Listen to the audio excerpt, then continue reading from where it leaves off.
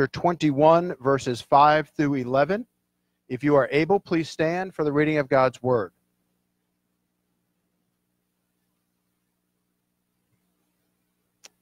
Again, this is Luke chapter 21, beginning at verse 5. Some of his disciples were remarking about how the temple was adorned with beautiful stones and with gifts dedicated to God.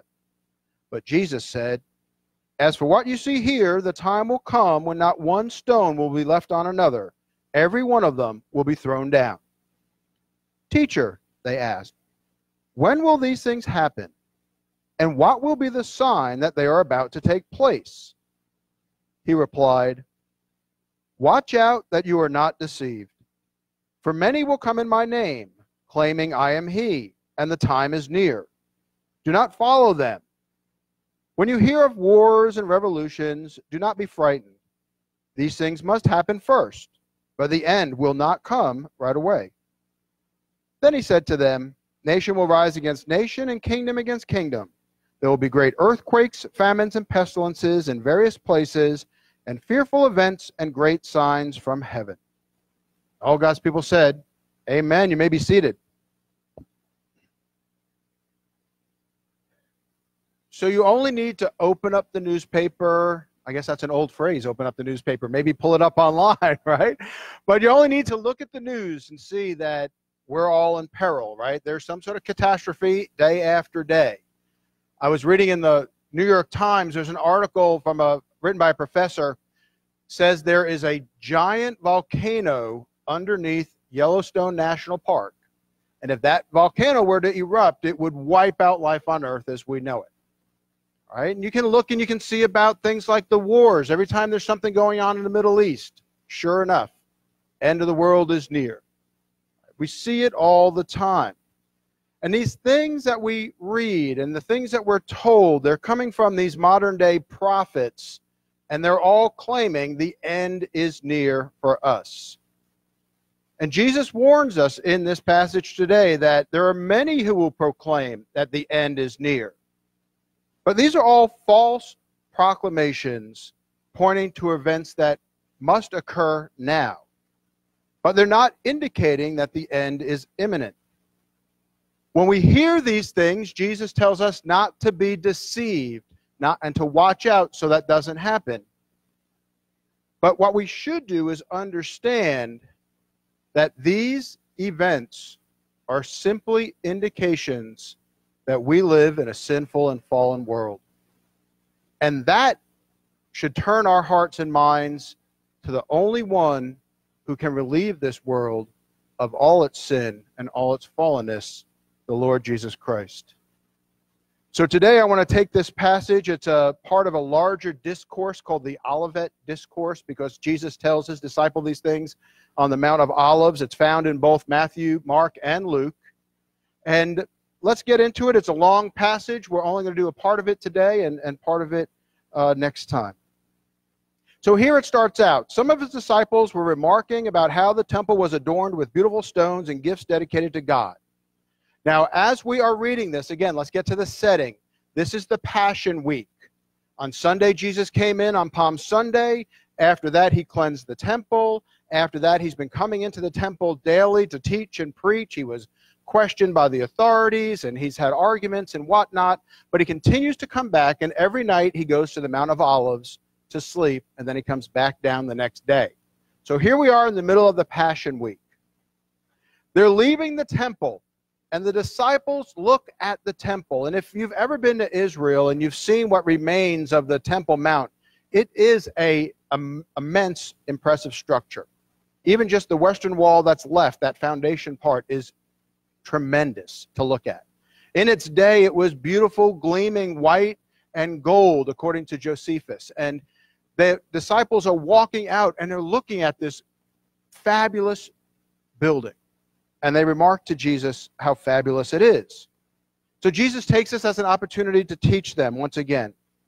And he says, "What you see here, the time will come when not one stone will be left on another. Every one of them will be thrown down. The temple will be destroyed," is what he tells them.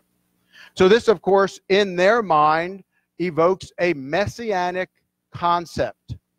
Remember, they've been believing that the Messiah will come back and he will bring the glory of ancient Israel back to fore, that he will take the seat of his father David, reign as king, throw out the Romans. It's a huge revolution, and the destruction of the temple certainly would usher in that day. And so from that mindset, they ask two questions about what they perceive as one event. They say, "Teacher," in verse 7, "when will these things happen? And what will be the sign that they're about to take place?" So they ask two questions. And what we're going to see today, at least in today's sermon, is Jesus doesn't immediately answer these questions. So we have to put those two questions on hold till the next time. As he very often does, Jesus doesn't immediately, directly answer the question, but instead he goes on to tell them something else. And in verse 8, he tells us first a warning. Before he tells them about the end times events, he is going to give them this warning. And he says, "Watch out that you are not deceived." Verse 8. And I want you all to focus on that sentence for a moment. Watch out. This word in Greek is blepo. It means to look out or be on guard. It can mean to discern, be aware. Right? Be aware of what's going on in the world. Be on guard of what's going on in the world. Watch out, as the NIV says, so that you are not deceived. It also means to be led astray or led into error. This whole discourse begins with a warning, and I believe Jesus gives the warning because he knows that they have a misunderstanding of end times events. I think we all have a misunderstanding of end times events, and so Jesus clearly says, watch out, be aware, be on guard, don't be deceived, don't be led astray. And that's great advice. Throughout history, we have heard false prophets proclaiming the end of the world. It goes all the way back even to before Jesus' day. It continues to occur today. There's sensationalism in the media. There's folks who get up and preach that the end is near. I remember those pictures of people carrying signs, you know, the end is near. And Jesus tells us of these things to watch out that you're not deceived. And if you hear nothing else in the rest of the sermon, just hold on to that part. Watch out and don't be deceived. Take these words to heart. When you hear of these things, when you watch the news or read the news, there's something tragic going on, what is the first thought you have? Is it that, oh no, this is really it?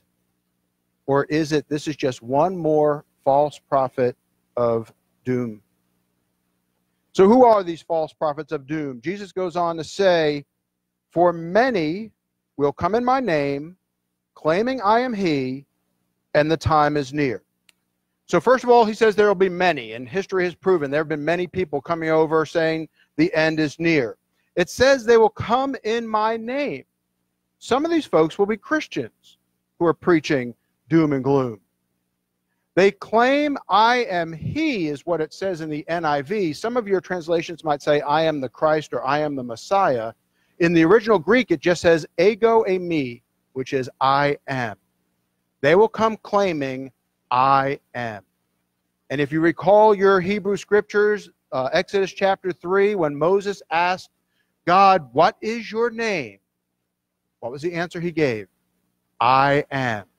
Are these people who are coming are claiming that they are God, that they are either God himself or the Messiah, the Christ. So all those translations make sense, but they're claiming some divinity in their proclamation. And then he says, they all say the time is near, the end is here. And we have to look at each one of these groups, I would say, a little bit differently. The first group who comes in the name of the Lord, other Christians. Now I can tell you that end times prophecies, there are so many different interpretations of Scripture, and we're all reading from the same Scripture. All right, but there's different ways to take different things, and what I say today you may not agree with, but that's okay.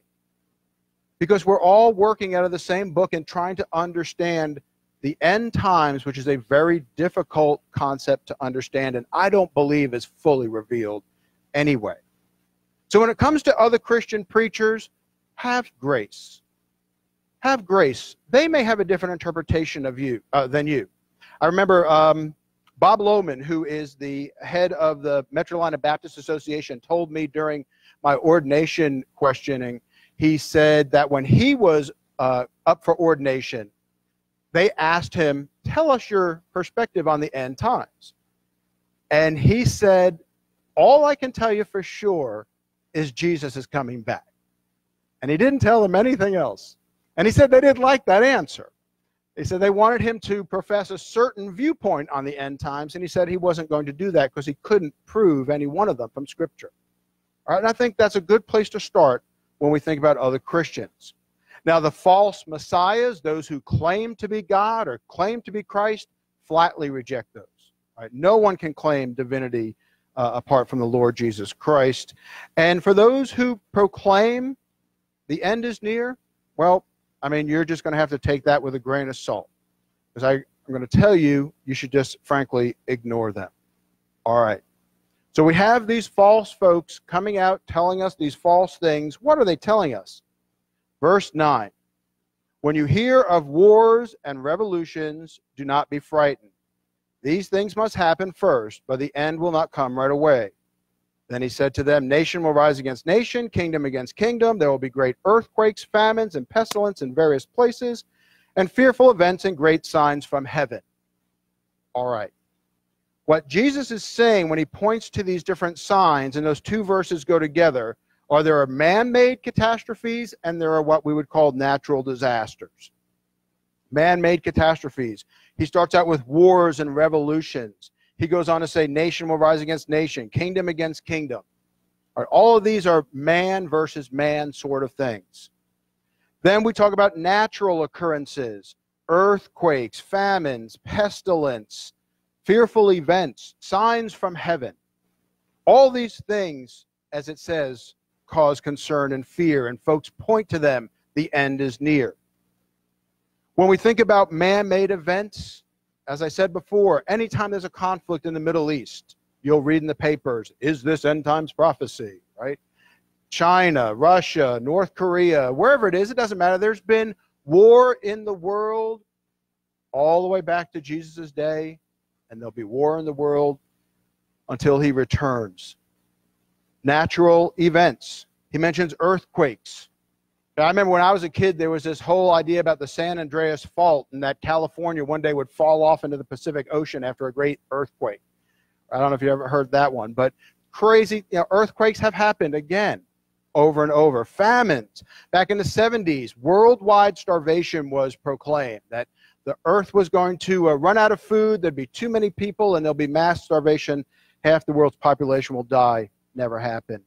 Pestilences, when the HIV scare first came out, that was a concern. Polio today, people not getting their immunizations, all these things will lead to some sort of pestilence. If you watch any science fiction movie about zombies, what causes the zombie apocalypse? A virus, right? It's always something out there that's going to get you. Fearful events. All right, there's daily occurrences of fearful events, from shootings to the one right now is the Amazon rainforest is burning, right? And you've probably read that the Amazon is the lungs of the earth, and 20% of the oxygen that we breathe comes from the Amazon rainforest. I'm sure you've read that, or you may have. All right, don't buy that either. This is another end times doom and gloom prophecy. Signs from heaven. All right, earlier this year, remember the blood red moon that came out?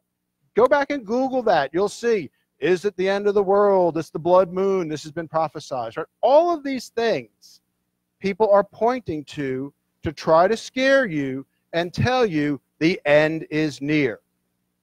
And what we have to do is recognize these things for what they truly are, because they're not end times prophecy. They're not indicators that the end is near. Jesus tells us very plainly here in verse 9, these things must happen first, but the end will not come right away. See, these things are going to come. There is a certain sequence of events that will continue to build, but all of these man-made and natural disasters have been going on from the fall, honestly, all the way up until today, and they will continue to happen until Jesus returns. These events, both man-made and natural, are simply indicators that we live in a sinful and fallen world. Ever since Adam and Eve sinned against God, all of creation has gone into sin, and all of mankind has inherited the sin of Adam. And that's the world we live in, and consequently there's wars and revolutions and earthquakes and famines and pestilence and all the rest. But it's not an indication that the end is imminent. Yes, the end is coming, but these things are going to continue to go on. When you read it in the original Greek, verse 11, it says, there will be great, it says, and also there will be great earthquakes, and also famines, and also pestilence, and also fearful events, and also signs from heaven. Luke is very clear, and it's again and again and again and again and again, and that's just the way we hear these things. All right, so what we need to take from this is to remember these events are not the end of the world. All right, when you hear about this stuff, please don't get frightened. As Jesus says, watch out and don't be deceived. Don't follow after these people. Don't listen to what they say. There is something that it should make you think about.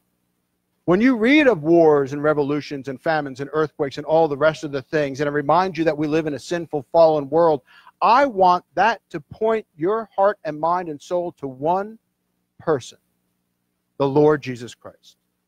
Because the world will come to an end at some point, and the world will be renewed. And it will again one day be sinless, and so will we. But only in the new heavens and a new earth. And the only one who can bring that about, the only one who has already overcome sin and death, and we await that time for us, is the Lord Jesus Christ.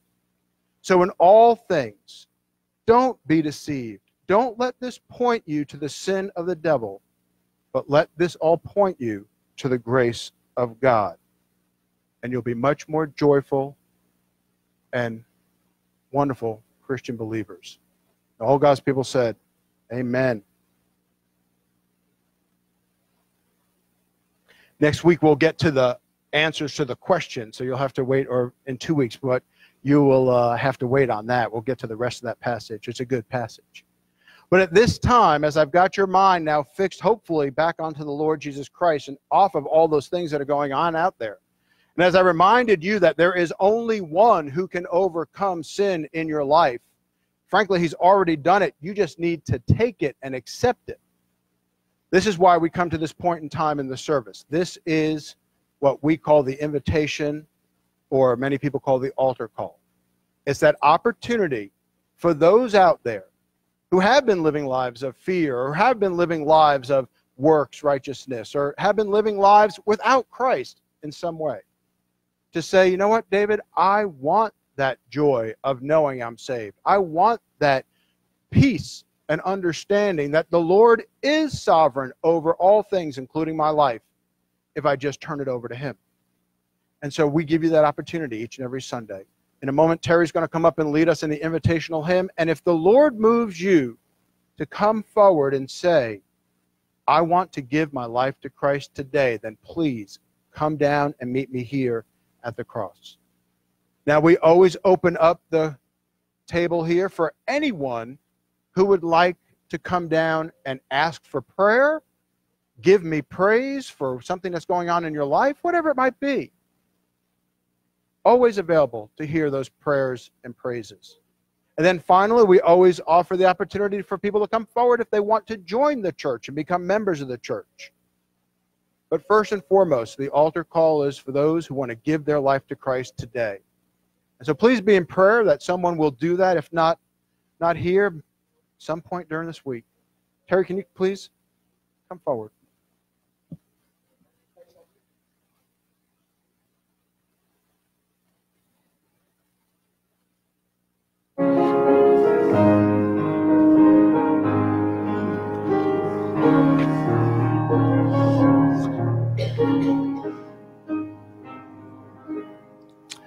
There is coming a day when no heartache shall come, no more clouds in the sky, no more tears to dim the eye. All is peace forevermore on that happy golden shore. What a day, glorious day that will be. What a day that will be when my Jesus I shall see. When I look upon his face, the one who saved me by his grace. When he takes me by the hand and leads me through the promised land. What a day, glorious day that will be. There'll be no sorrow there, no more burdens to bear, no more sickness, no pain, no more parting over there. And forever I will be with the one who died for me. What a day, glorious day that will be. What a day that will be when my Jesus I shall see. And I look upon his face, the one who saved me by his grace. When he takes me by the hand and leads me through the promised land. What a day, glorious day that will be. Amen. We look forward to the coming of our Lord Jesus Christ. But in the meantime, in these end times, in the sinful days, remember, watch out. Don't be deceived. Do not be fearful. Do not be disheartened. But look to the one who will make all things new. In Jesus we pray. Amen.